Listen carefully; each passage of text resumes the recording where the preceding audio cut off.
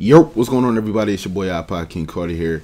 NBA Live dropped a secondary trailer. We're going to go ahead and react to that. But I was at EA Play on the first day, and I did play NBA Live 18. So it's time for me to give you guys my review, how the game feels, hands-on. So we're going to go ahead and react to a trailer. Then we're going to, segue into the actual hands-on review. Let's get it.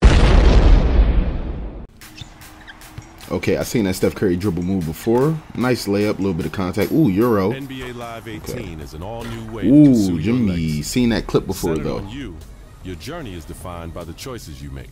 Okay, Los Angeles, San Fran, Seattle. The One okay, unleashes the freedom to play how and with whom you want. Streets in the league. The respect you earn on the streets matters just as much as the rings you earn in the league. Rise through the ranks in the league. It looked like the Cavs going to win the playoffs, man. They got these dudes set up to play as the Cavs against Golden State. I don't know. Is the NBA rigged? Wing scorer. Okay. What's that, a signature ability? The rules and how you earn respect are different. Team up with friends to take down NBA legends. That crowd look immersive. Like Venice Beach. Throughout your journey, your encore performance. Mid-range shot. Oh, hold up. Dribbling going up. And new gear. Okay, new gear. Oh, you don't have to buy sneakers? You can unlock sneakers? And everywhere in between. Join the community with 5-on-5 pickup games at iconic real-world courts. All right, 5-on-5 pickup games and Drew League. Wow, so NBA, Drew League, and Streets. From East Coast to West Coast, from the streets to the league. Wow. Matters. 3 different paths. Defined by you and how you. And all this is multiplayer. This is your world. Co-op, time for you.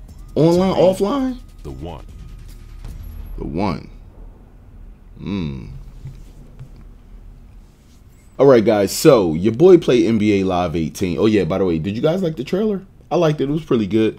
But one thing that I can say, the trailer doesn't do the game justice. I know that a lot of people want to know, my full review. They want to actually see me playing it hands-on. But what I can tell you is, every screenshot, every trailer that's been coming out for NBA Live, it doesn't do the game justice. And what I mean by that is, when I got my hands on the game, there were 2 things that I immediately noticed. The gameplay was a little bit slow, which I did announce to a dev. Also, there were a few different animations, such as shooting, because they got the different shot bar where the bar is vertical and it goes all the way up, and then that's how you get your green release. So I was noticing at the peak of everybody's shot, they would like release it like that. And that's because you're holding it so long to get to that green release with some jump shots that when it's going up somewhat slow. So the first thing that I did was I changed the game speed to 90. Now the gameplay was originally set at 75, but when I changed it to 90, it felt so much more fluid. I didn't want to turn it up to 100 because I didn't want guys moving around all crazy, but changing the game speed definitely changed the flow of the game.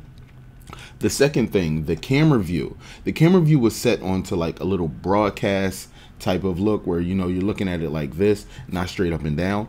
But what I did was I changed that to baseline, and baseline is more of a up and down flow. So when we changed the baseline, it zoomed in on the players and the graphics look really good.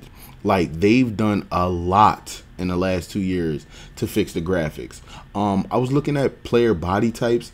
A few player body types were still a little off. I guess either they got to work on the body scanning, or somebody just has to make it known that, hey, that guy's not that muscular, or that guy's a little bit more full in life. But in real life, players compared to game players are always going to kind of be a little off, because say such as a player as LeBron James, right? He'll cut weight, and then like right before a season he'll bulk up. So it's like you might body scan this dude in like May, and he might be in optimal shape because he's about to go into the playoffs.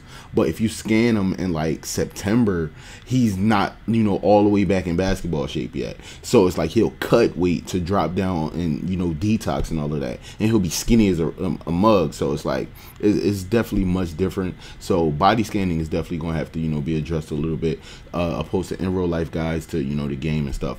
Now, let's talk about dribbling. dribbling, everything works from the right stick, right? So you can do crossovers, you can do spin moves, you can do step backs, you can do hezzies, you can do all kinds of various dribble moves. In order to do them the right way, you have to chain them together. But your stamina, if you're not a dribbler, your stamina is going to run out quick, and your moves are going to be extremely slow, and you might get your cookies taken. So one thing that I did notice is what I would do is I had Kyrie Irving, I was spamming dribble moves to see if somebody would steal the ball from him. And in 2 Drew League games, they only stole the ball from me 1 time from me spamming it. And I was playing on Superstar. That's the hardest difficulty in the game. But I'm not sure what the game style was on. I'm not sure if it was on arcade simulation or custom or anything like that. Now, the next thing, layups. Layups will have to be addressed. Matter of fact, we're going to talk about this, but everything in the paint is going to have to be addressed. I was going to the rack with Kyrie, and let me tell you guys, his layups, I don't know what kind of package he has. I don't even know if he has a package, but trust me, best thing about that game is Kyrie Irving's layups, bruh. He got the sauce. I'm just going to go ahead and say it right here, right now in this video. Kyrie has the sauce in NBA Live 18. Now, check this out. When I mean everything has to be addressed in the paint, I was passing it down in the paint to people like DeAndre Jordan getting contested layups. I can understand Boogie. I was passing it down to him getting contested layups. But I'm thinking like DeAndre, bro, you don't supposed to be getting contested layups like that. So what I noticed is in back down animations, you definitely want to not press the triangle button for blocking too early, and you don't want to press it too late. It's really a crazy timing thing, because once a player goes into their shot, if you're playing a guy online, you won't be able to see his shot meter rise, because he might do like a turnaround and then try to do like a floater or a fadeaway. So it's you really have to like time it perfectly, or you're getting scored on every time. So I don't know if that's something that they can tune or tweak. Remember, we were playing on Superstar, so I'm not sure if it was user versus user or if it was the simple fact that, you know, it's a timing thing. So, but things in the paint will have to be addressed because it was kind of easy. Jump shots though, jump shots were looking pretty good, except for that little, when you're trying to get like a green release, they kind of like release it real fast at the peak of their shot just to get it out their hands. So that's one thing. But jump shots other than that looking good. Contested jump shots, not too many of them went in. Only certain players that have like a dead eye type of trait, you know, made those shots. Like Klay Thompson in the corner, he was making his contested shots, but he didn't go into a contested animation. He still did his standard jump shot in the corner with somebody running to him. But I did notice after the shot though, he would like hop on one leg, or he would land and like, you know, fall or something like that if somebody was coming too close. But we were playing in the Drew League, so it wasn't no free throws. But when I did play an NBA game, I did see an and 1-3, and it was pretty good. Let's see. Dunks. Oh my God, LeBron James, Greek Freak are monsters in this game when it comes to dunks, guys. They dunk on just about anybody. Just about anybody that steps up to them. They dunk on them bad. Like extremely bad. Russell Westbrook, another person that can dunk, but he did get his dunks blocked a couple times. The timing is definitely there. Kevin Durant dunked it a couple times. He's just tall as heck. Like I was trying to block him with like people like Harden. Like we would switch off a pick or something like that, because he's playing power forward in the Drew League, and they would switch off, and it's like a terrible mismatch. If you get past me, it's a GG.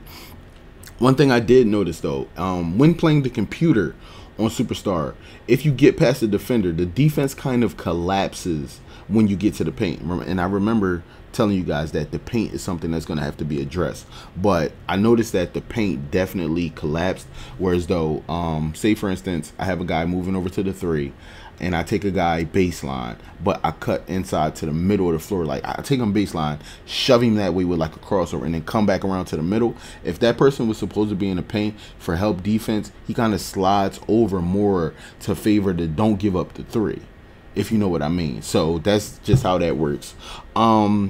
What else?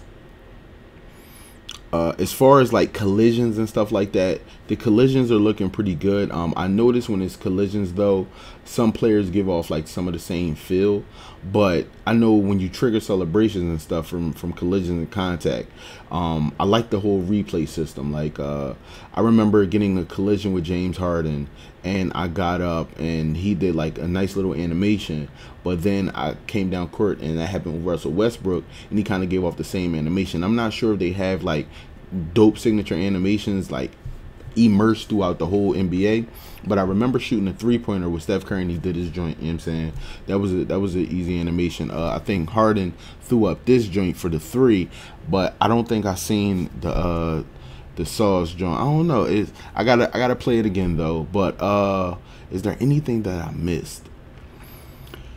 Top 3 things that I liked about NBA Live before we get out of here. The graphics are much better. Kyrie Irving's layup package I want. I don't know what layup package he has. I don't know if it's from you just raising your layup attribute, but I want that in NBA Live for my creative player. What else? The third thing that I liked, the ankle breakers, man. I almost forgot about those, but the ankle breakers look pretty good. If you trying to D up user versus user, you gonna get cracked a lot. Like, don't sit up there and think like, oh, I'm going to get you. I'm not. If there's space between you and a person does a crossover and you don't cut them off in enough time, they going to hurt them ankles and they going to get past you. But I noticed with the body collision, you can get past a person unless they deny you. So say you're playing defense, right? And this is you playing defense and the person wants to go that way.